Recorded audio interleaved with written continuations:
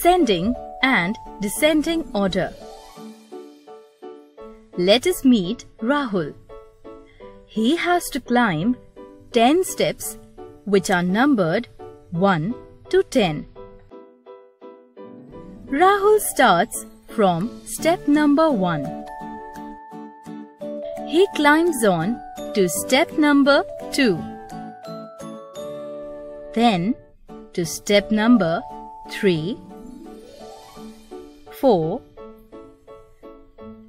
5, 6, 7, 8, 9, and finally to step number 10. Did you observe that as he climbs up each step, he is ascending or moving to a greater number than the previous number? Thus, we say that when the numbers are arranged from the smallest to the greatest, they are in the increasing or ascending order. Here is our friend Rahul again. He is on step number 10 and has to come down to step number 1. He comes down to step number 9, which brings him to a lower level than step number 10. Then to step number 8,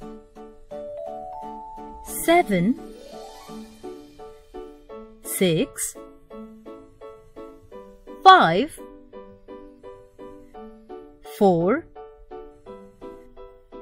3, 2, and finally to step number 1. Did you observe that as he comes down each step, he is descending or moving to a smaller number than the previous number?